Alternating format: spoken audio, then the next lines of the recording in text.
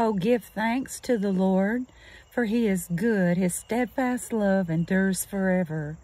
That is in Psalms 107, verse 1. Praise the Lord. Praise the Lord. The Lord is good. And if you can look at your life and, you know, the Lord has brought you from a long way, and he's not finished yet. He's going to perfect what concerns you, and he's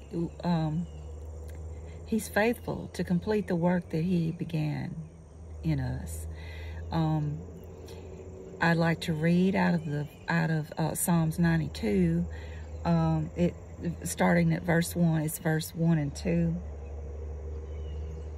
It says, "It is good to say thank you to the Lord, to sing praises to the God who is above all gods.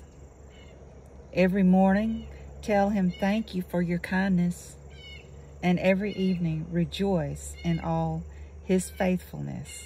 Praise God. And in Lamentations chapter 3, it talks about the faithfulness of the Lord, our hope being in the Lord. Great is his faithfulness. His mercies are new every morning. Great is his faithfulness.